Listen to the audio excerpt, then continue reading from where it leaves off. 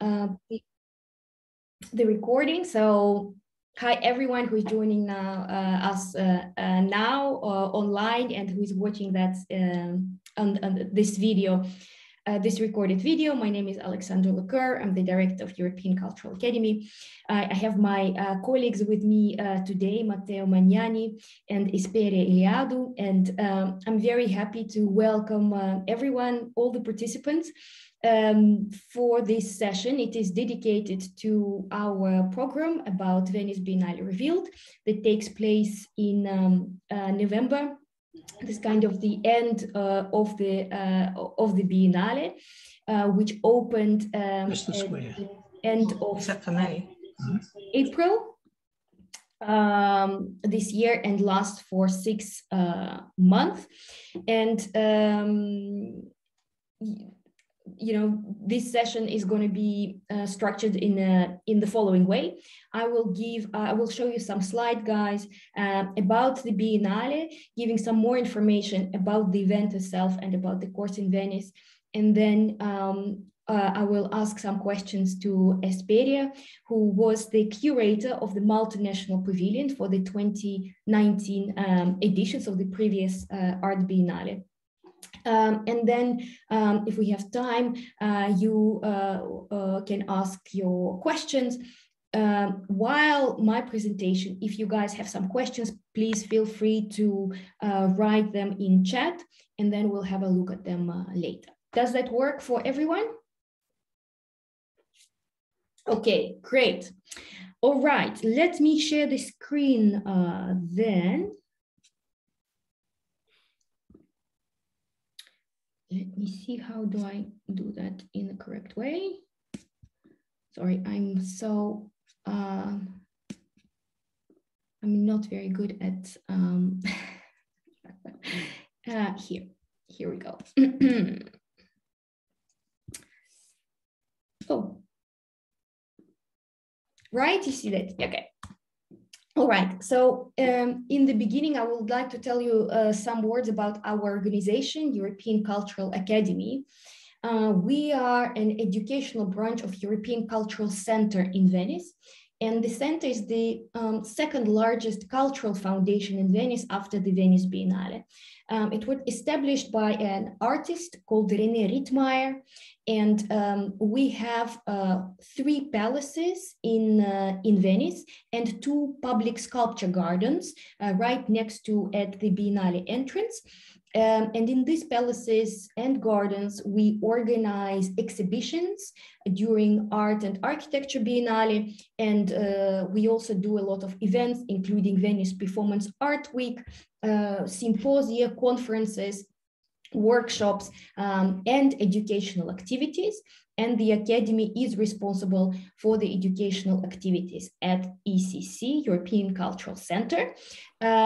We mostly do courses for professionals, artists, curators, gallerists who would like to make a next step in their artistic career, or who would like to learn more about Venice, its creative scene, and the Venice Biennale, and the ways to get involved in the exhibition, because it's not that transparent. It's a very old Italian foundation. So sometimes it's a little bit difficult to understand how one can participate or become a part of a national pavilion or the central exhibition.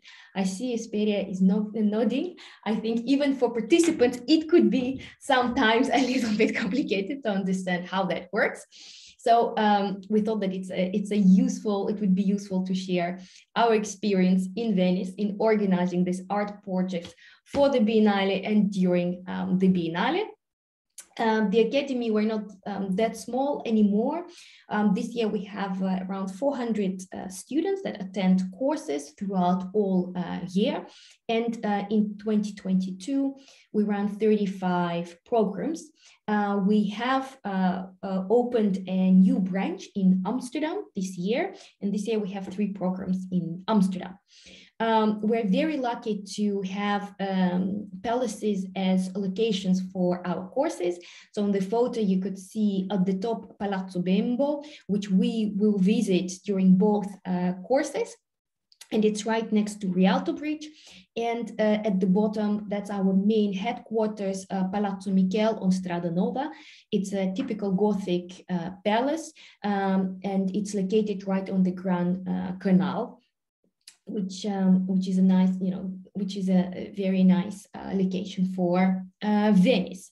And we're not a university, traditional university, because we do believe in experiential learning. So learning through projects, case studies, talking to people who are actually creating project curators, artists who are participating in the Biennale, and parallel event, to learn from them and be able to make those connections and ask questions from people who are involved in the event. And of course, during the programs, we talk about La Biennale di Venezia, and for a lot of people, it is actually a surprise that Biennale is not just a Biennale.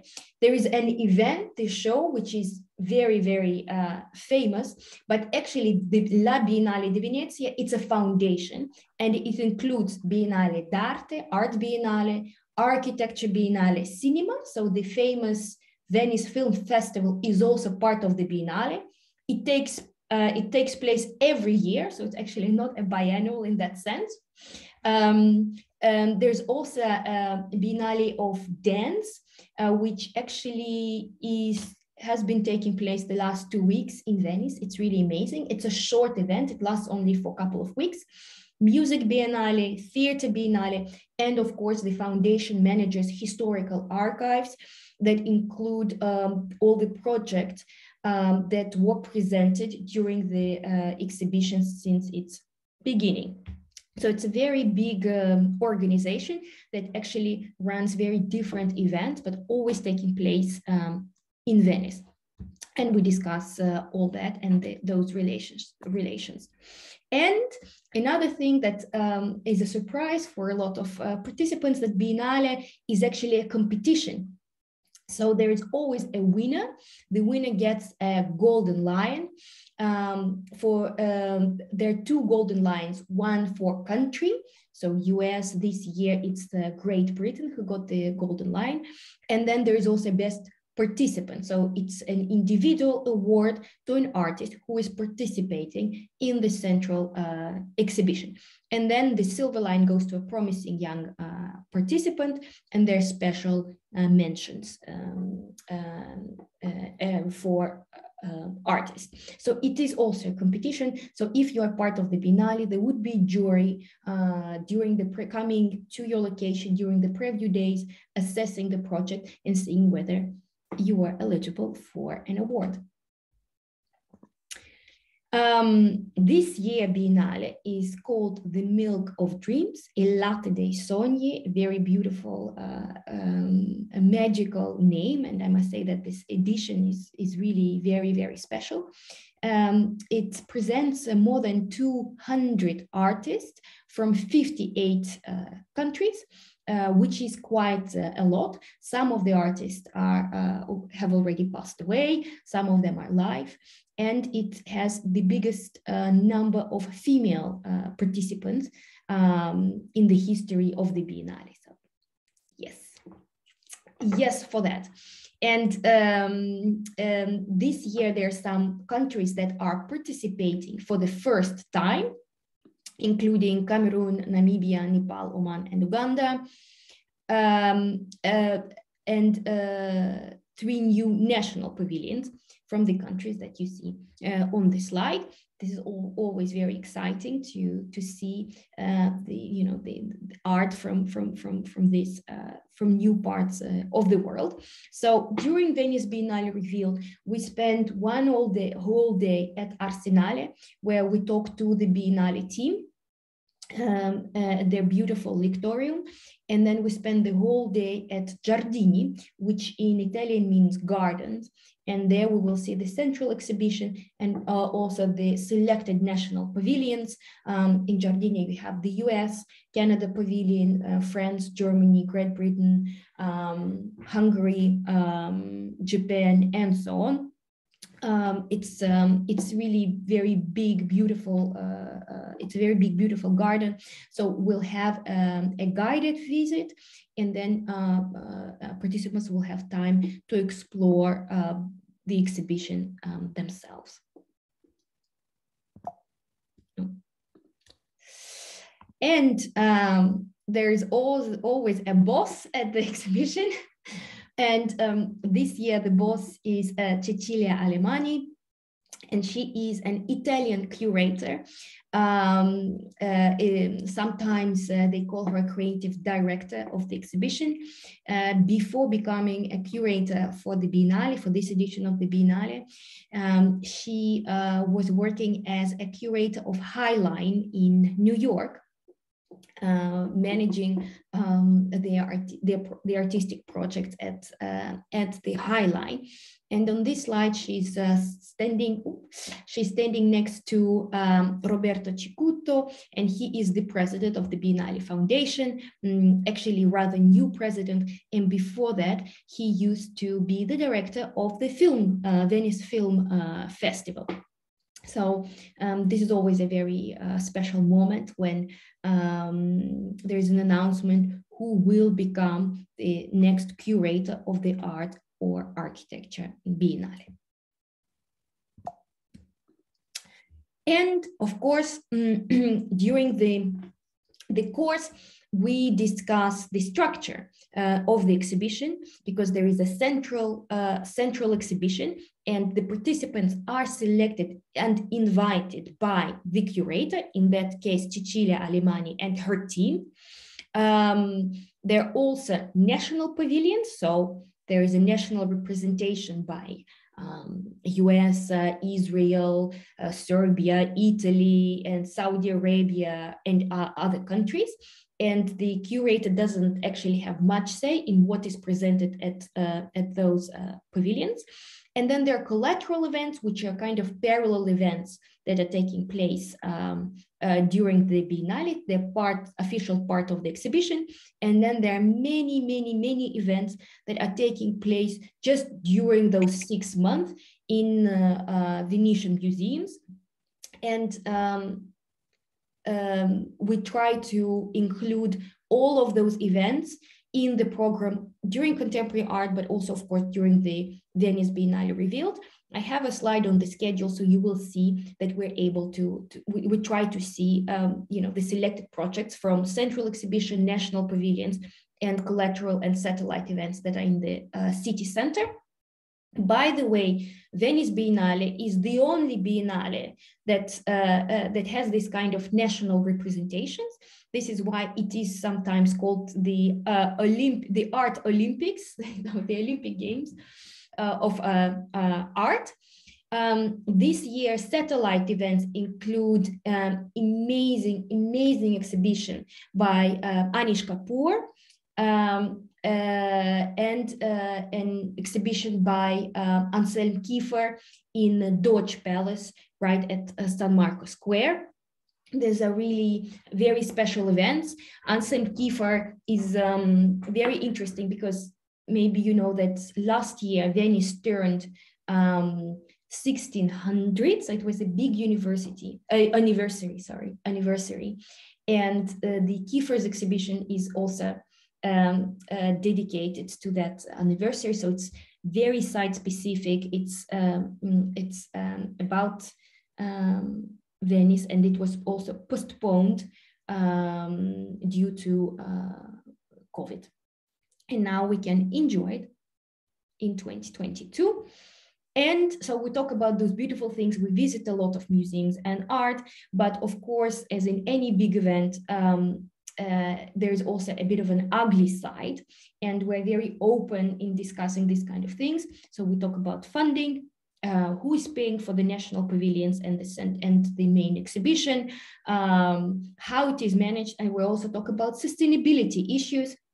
Here on the photo, you see the central pavilion that was curated by architect Alejandro Aravena, and he actually collected all the materials that have been used for the previous Biennale and made a beautiful installation at the central pavilion. So you could see how much garbage, actually, how much extra material the exhibition produces. And unfortunately, it's still not all of it is being recycled, and it's not done by the Venice Biennale. So we also talked to a foundation, an NGO, which is called Re Biennale. You see the logo on the slide.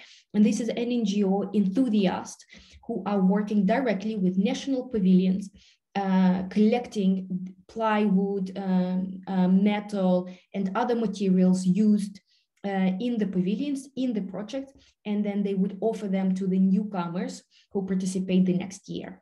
So, I mean, in Biennale, there also could be some ironic things, like there would be a beautiful project on climate change and sustainability.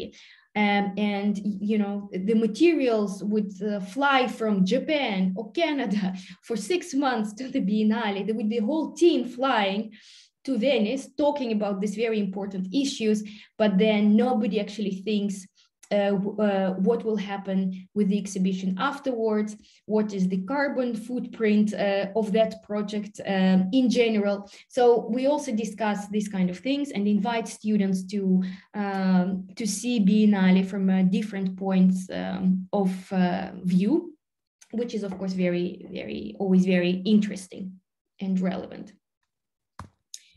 And this is actually my last slide, because I don't want to be talking for a long time today. This is the schedule for our program in November. And I mean, this is now set. There might be some minor changes, but in general, this is the program that you can expect.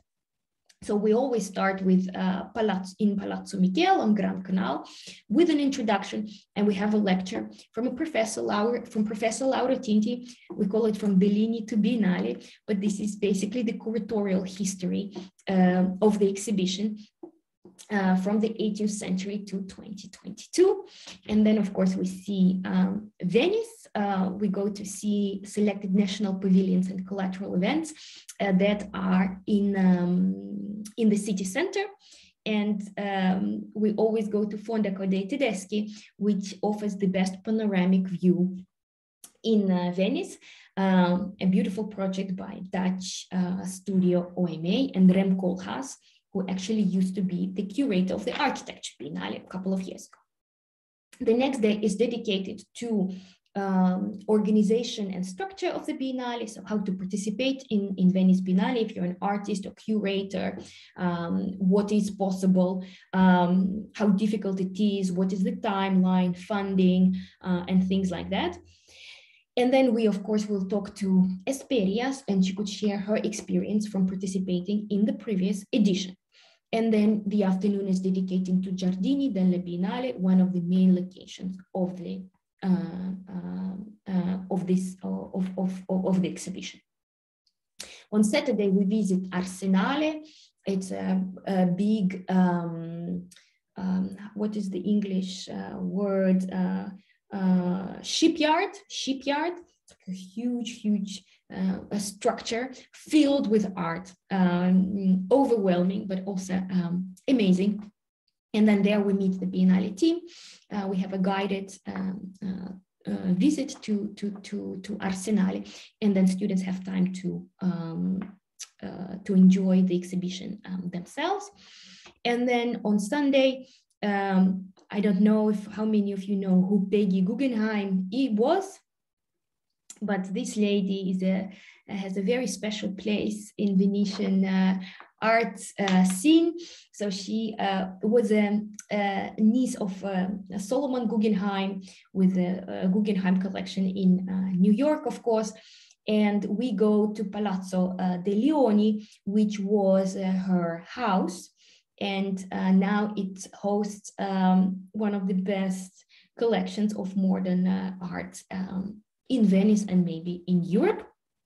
And the museum is quite small, and we have very good relationship with them. So we go there at 9 before the museum is open to public.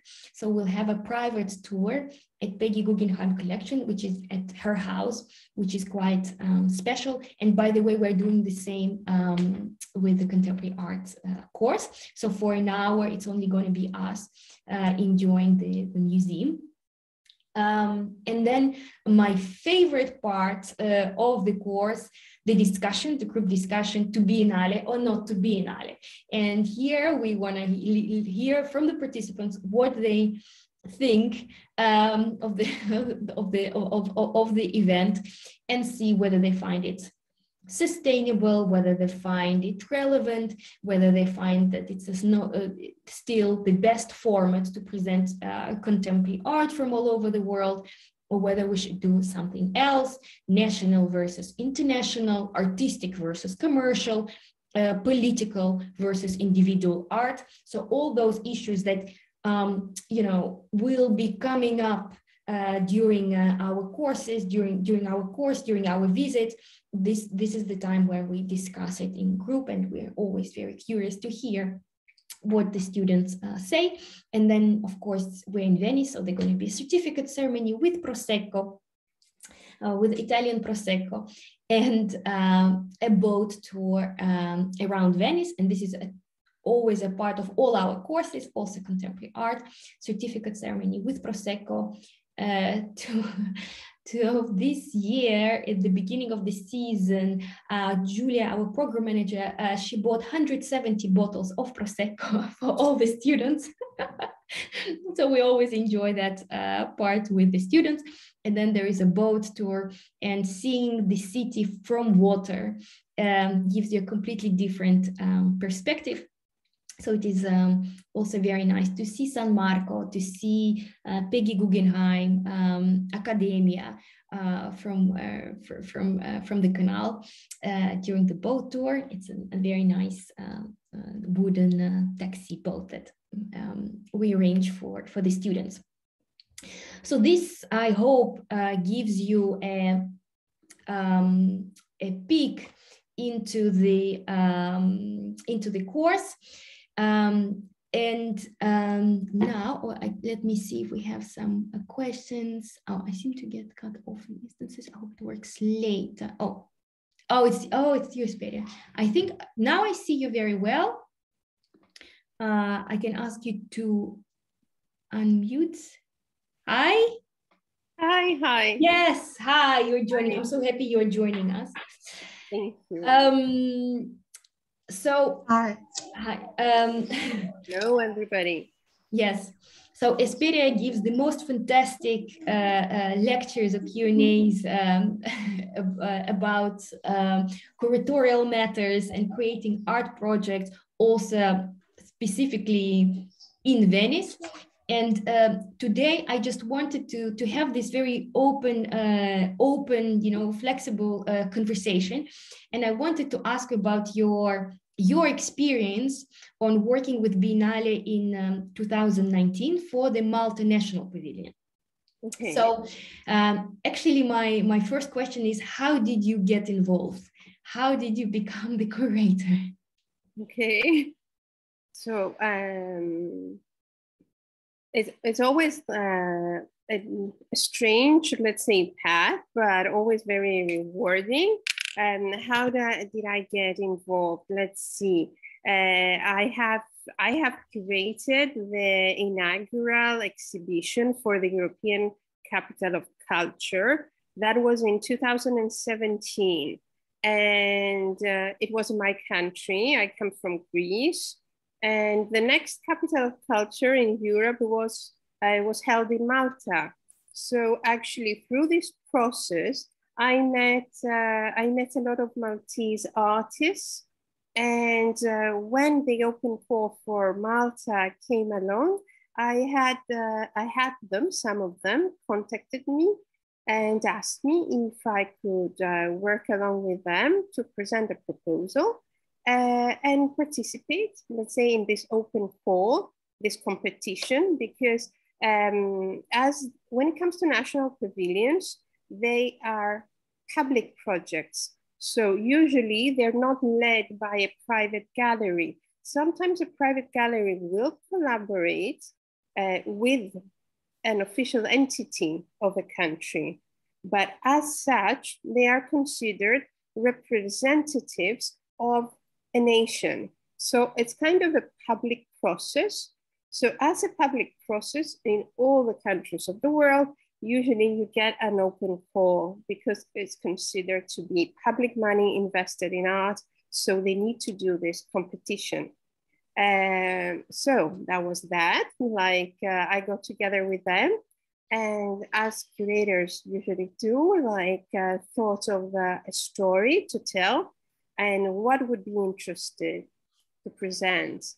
And but I want to, if it's okay, Alexandra, I want also to involve. Could we involve also our audience? Let's say. Yeah. Yes, of course. Yes, so of course. Let's say this moment, you're invited to curate a national pavilion. Where do you think you would draw your inspiration? So that is like the big question. The answer is personal every time, but I think whatever we do, our choices are really relevant to what is happening around us at a certain moment. So that is what I did. At that certain moment, the Mediterranean was a very, let's say, interesting locality, I might say, not only Malta, but it was a time when we had a lot of refugees, displacement, people moving across the water. So from that, let's say that thing that was happening and was concerning the community, the local community in Malta, but also like the biggest audience, greater audiences internationally, and also myself, because I work in social engagement, whether it is within museums or within exhibitions that I curate. Social engagement and socially related subjects are always a big concern for me. And I think it's a big opportunity to present such topics at the Biennale. So from that came the inspiration. Then, in a sense, you put down a story as you would, even when writing a book. And you work with your artists, you select works of art. In our case, their works of art were commissioned, were to be commissioned, and specially created for the Venice Biennale, if we were to be chosen. Then you put all that together, obviously with a financial plan, an evaluation, primary evaluation of how the project would evolve when it comes to funds. Then you submit everything to, usually it's a Ministry of Culture that is involved. You do that, and then you just wait. And if you're called, there's a process of interviewing, pitching for your proposal. And finally, if you get it, then even more, the journey afterwards is even more difficult. And I think a curator's position is like the most challenging one in projects such as this, because you are the person that will balance and is in the middle actually between the artist's creativity and what administrators from the governmental body that sponsors the exhibition expect from you. So you are in a very difficult position, and it's not such an easy task. So no, I really, yes, I can't believe you that it's not an easy task to create something like that. And I also think it's worth mentioning that Venice is a very special city for art projects in terms of logistics, for example. There are no cars, there are no roads in Venice. So everything needs to be, it flies into the airport, and then it's being brought by boat, or if it's a very heavy project piece of art, by crane. And a lot of people do not, they tend to forget it. I also have a theory that it's this is why Venice has become such a popular city, because Yeah. it doesn't matter whether you arrive in a super yacht and you stay in a 5-star hotel, or you're a student staying in a hostel. Yeah. You know, you have to walk. And then all those galleries, I talked to director of Bel Air gallery, and they have locations all over the world, in Venice, for example, and New York. And she says, we have, in terms of sale, in Venice, we have 70% of walk-ins a sale, and in New York it's always by appointment, and we arrange a parking for them, so people are coming in with a chauffeur. And she said yes, because you have to walk in Venice, so there is this mix of you know, art collectors, art students, curators, all walking the same very narrow streets. And I think that creates that special atmosphere, and we feel it during the preview days, but also throughout the Biennale, right? Yes, definitely. And I don't know yet, like whether the participants, like your artists or curators or people interested in art, for sure. I think if you go through this experience, if somebody, in a sense, learns how to create an exhibition in Venice, then you can actually do it anywhere, because as Alexandra also mentioned previously, I think it's the most demanding city to set up an exhibition. Whether you would go through the process of teaching for a national participation, or obviously you would give it a try as an independent curator or independent artist. Also, that is very beautiful in Venice. Let's say I also teach in Florence in a different program, but I want to say that Venice is so different from any other city, even in Italy. Even a city like Florence doesn't really give you these opportunities. It's not an open city to artists and art lovers, but more introvert. Instead, Venice is totally the place to be, to investigate. And if you really have this ambition, dream, or interest to curate or to present your work here, it is possible. It's difficult, it might be, but with the adequate knowledge or help from counselors or consultants and so on, it's an easy that can give you this window to the world, and it's very interesting. Yeah, here. Definitely. And there, I mean, you see that there are hundreds of projects happening throughout those 6 months. So there is a lot of people coming from abroad that having a short-term project, a performance, a show which lasts 6 months, 2 weeks, and so on. There are a lot of different type of projects that are happening in the city. Hesperia, what was the most surprising thing when working with the Biennale? Okay, let's see.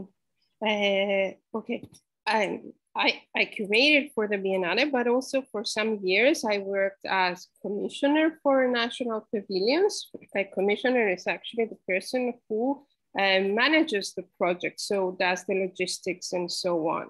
What is the most demand? So I worked both for the setting up an exhibition within the Arsenale space, as was the Malta National Pavilion. I worked with Greece last year. Greece is in the Giardini. But I have also worked with countries with collateral events that exhibit in the city. So I think in that case, the most demanding thing is actually following up with the bureaucracy that the city has, or it is imposed by the Biennale itself. So there are many deadlines and many, let's say, guidelines that you need to follow, and you need to do it. And it's parallel, obviously, from the creative process of a curator or an artist working and being in Venice. Then, when it comes to national pavilions, I touched a little bit upon that before, is that the country that commissions you to represent them really takes it, obviously, and it's natural, very seriously. So you are in this very delicate position and you are presenting to the world. So you're also very exposed in a sense from one part is very beautiful. Your work will be seen by the world, but at the same time, you're dealing with local press, with critique, with many different kinds of even attacks at some time. You might get like emails or negative press that concerns politics or decisions you make. So everything is scrutinized, and it goes beyond what you as a creative are doing, because a lot of politics also are involved in the process, and you're there exposed, representing a country to the world. And that, I must say, like I see some of the faces, like I see some beautiful ladies here with us, like this year's Biennale gave that very strong, let's say, position and put forward female faces of the art world, both from history and current contemporary creatives. But for a woman working in the field, it's always more difficult, I think, to be accepted and to be, let's say, validated for the hard work you do. Yeah. So it's never an easy job. No, yeah. No, but it's so worth it, right? Yes. Yeah, definitely. Do you guys have questions for Hesperia or for me? No? Okay. I actually have one question for you. I talked to Marta Godinho, who was the main artist representing Luxembourg Pavilion in Arsenal in 2019. And usually what happens is that, and it's also very interesting how the dynamic has changed throughout the years. Before, Biennale was kind of the pinnacle of your career, right? Yeah. You are there. Yeah. Now we see more and more young artists participating in the Biennale. They're different. I think it's wonderful. There are different reasons for this. One reason being that there are some galleries involved in the Biennale. So if they have a young artist, they like to have them in the Biennale because they know that after the exhibition, the price will double and triple. So, you know, sometimes there might be some commercial interest driving the participation of young artists, but any case, it's like, I talked to Marco and he said, I said, what was the impact of participating in the Biennale on your career?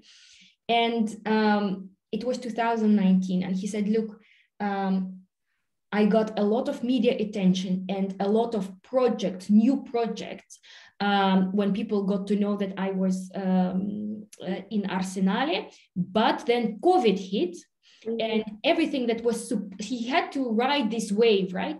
And afterwards, he said, all the projects got canceled or postponed, and then it was not the same. So did you experience that it was like you were supposed to have more projects, and then because of COVID, it kind of slowed down? Yeah. No, I think that is correct, definitely.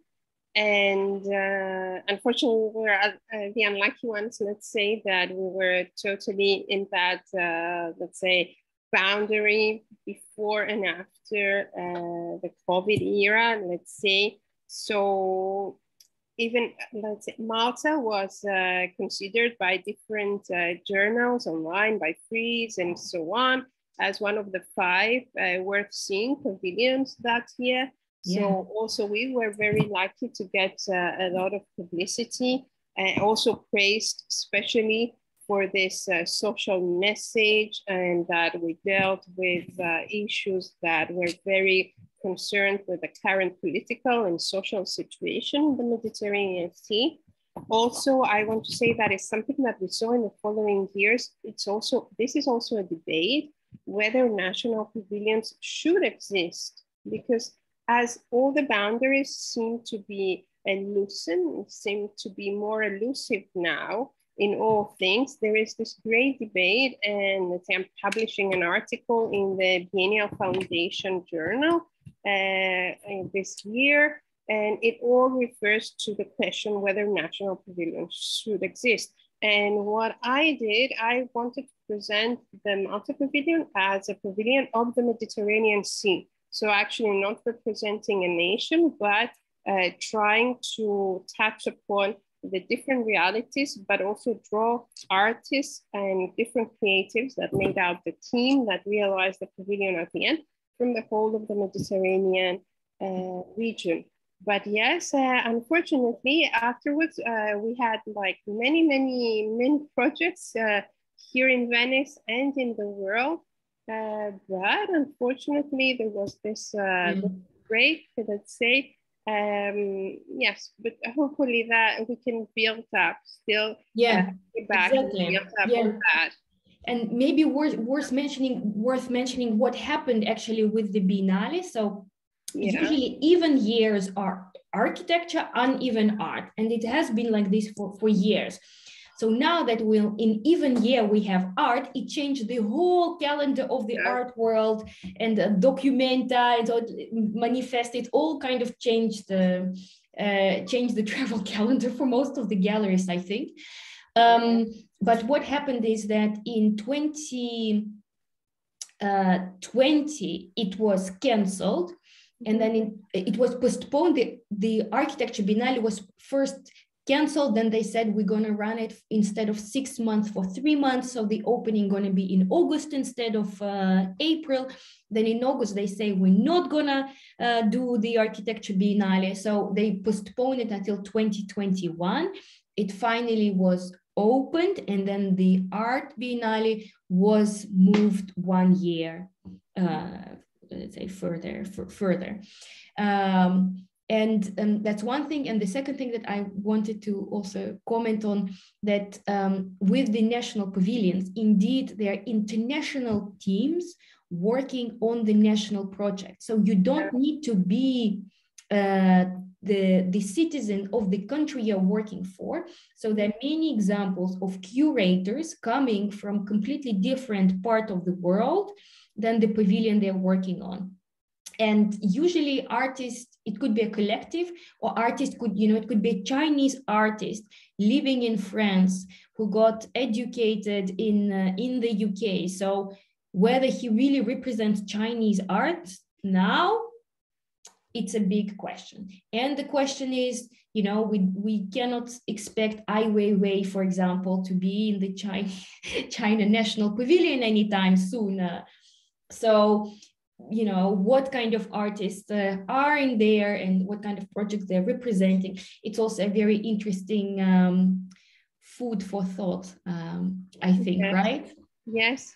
And Alexandra mentioned before, like a lot of young artists being promoted in this editions, but it's also good to see that this edition of the Biennale had like almost half of the artists presented are not with us anymore. Yeah. So like Alemani's proposal has also this very educative, let's say, character.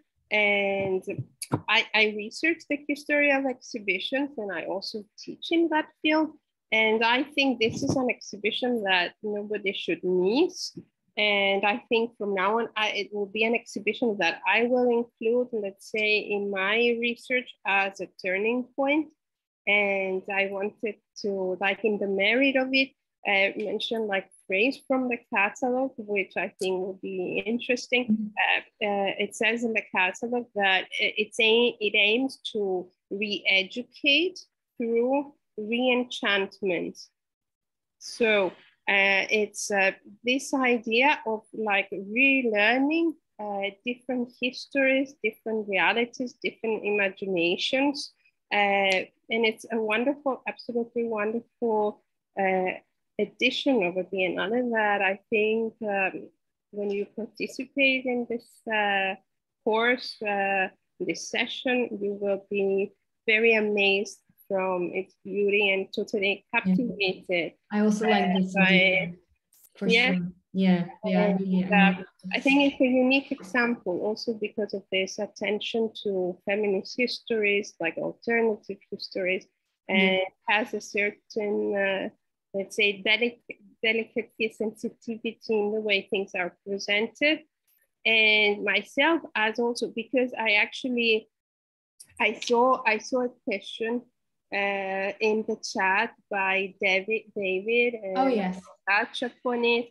Like in all the classes I teach, I always say like the person that has the most interesting contribution is the person that is outside of the forest, let's say, because all the people that work within the field, we are people kind of lost in a forest looking for our way. But somebody that comes outside from the discipline, I think has the more clear view and actually could be a very a contribution that actually defines our practice. Because as a curator also, I believe that we should curate listening to what our audiences and what the people see, what they perceive. It's not so much an academic process of presenting the best work of art and so on, but mostly how you would present a story that's most engaging to everybody, not only the people that, let's say, are within the discipline. Exactly, I agree. So the question was, could you elaborate a bit more about the profile of the participants of the program? Is it a good fit for someone with no professional art experience, or I can prepare myself to get the most from the program?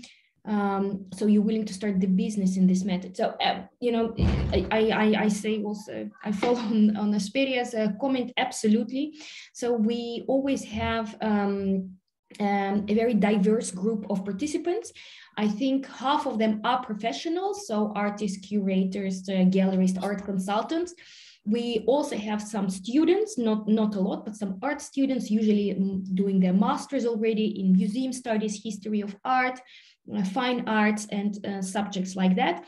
But we also have art lovers and art collectors who are joining us, and for them it is an opportunity to learn about the Biennale, have interesting conversations about what is going on in the contemporary art world. And you know, the course is structured in a way that all levels could benefit. So it's not a problem if you don't have a professional art experience. The program is open to everyone, and it's interesting to see what kind of projects you're going to do, because we have participants who, you know, also coming from different disciplines. Actually, in the art course that starts in a couple of weeks, we're going to have Steven Weinberg, who is alumni. So he did the course, contemporary art course, with us in 2020. He is a CFO of a very big investment fund, and he wanted to be an artist all his life. So he decided to do, he's now an NFT artist. So he created already 3 NFT projects. And with the Academy, it was his first project. So we helped him with conceptual statement, production, and things like that. And then he just, you know, can do projects independently. So we'll hear from Steven and his journey as well. And he really didn't have any background in the area, so that's all possible. That's all possible. So Steven will be in contemporary art program. I don't know, David, if you're joining us for contemporary art or you're thinking about the November course. But I can maybe later Matteo can share his Steven Instagram profile, so you could see his works as well. And so he's now a digital artist doing all kind of NFTs. Super interesting. Maybe he knows even more. Oh, he knows more about, okay, November. He knows more about NFT world than I do. Yes, I will. Let me even share it in the chat. Just a second, I'm gonna find him.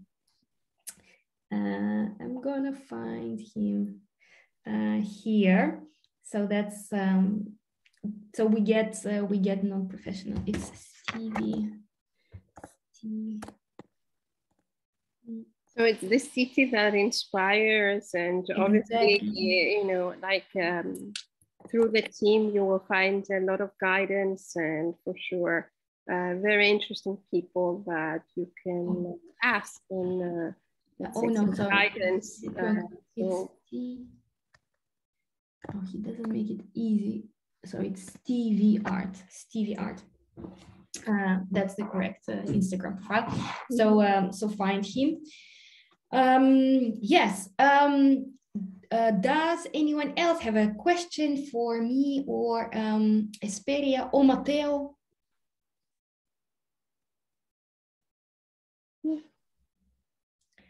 All right. Nancy. No, I was going to say this is just logistical, but I can email just about, you know, arriving and getting there and all that. So yeah, I think Matteo will be happy. Yeah, Nancy, you can. Yeah, we have each other contacts, Nancy. You can email us. Probably you also have my WhatsApp contact. So as it works better for you. Okay, thanks. And Hesperia, so what are you working on now? So you're teaching, and what projects are you working on now? All right. Mostly I am a museums person, so I enjoy doing exhibitions in museums as well. I find working with historical collections very interesting and trying to give them this contemporary, let's say, interpretation. So I am working on an exhibition of Byzantine manuscripts that will be held in San Marcos Square at St. Mark's Library, the Marciana Library, in the end of August. So there's the International Byzantine Scholars Conference. So we're trying to, I'm doing that exhibition within the Sansovino room, which is like an absolutely beautiful Renaissance architecture room, trying to present, let's say, manuscripts in a contemporary way, let's say, for contemporary audiences. So that is the most, like, something that comes up now. But then for next year, we're preparing also for the Architecture Biennale right now. So a lot of things. And I teach, as I said. Yes. So also, I guess it would be also useful maybe for Alexandra and Matteo, if you have any expectations or like thoughts to share, I guess, like. I think for me, I'm always looking forward to actually welcoming the students in Venice. We have international groups. The contemporary art group is heavily in North America, thanks to Daniel Krisa, I guess. But we have also some European participants coming, and then Venice Biennale Revealed, the groups, you know, usually we have around 11 nationalities per group, and it's always a very nice dynamic. We share the profiles, just the general profiles of the students with the lecturers in advance.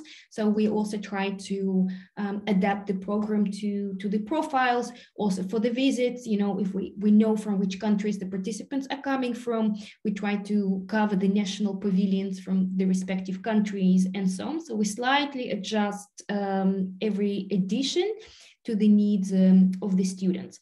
Okay. I've shared Steven's Instagram account on the chat. It's stevie.art. And I think his project also in the highlights of the European Cultural Academy, ECA.Venice Instagram. If you are not following us, please do. Venice. Us. All right. Then I would like to thank all of you, and Hesperia, thank you very much for joining us on that Saturday. For some people, morning, I guess, or afternoon. Thank you very much for watching this video if you're looking at it at the recording. And if you still have questions, or if you get questions, please feel free to contact Matteo at European Cultural Academy, or study at European Cultural Academy. He also shared his details in the chat. And I hope to see you in Italy very, very soon. Thank you. Thank you so Thank much. you, everybody. Thanks. Bye. Bye. Have a Thank great you. day. Thank you. Thank Bye-bye. you. Bye-bye. Bye. Bye. Bye-bye.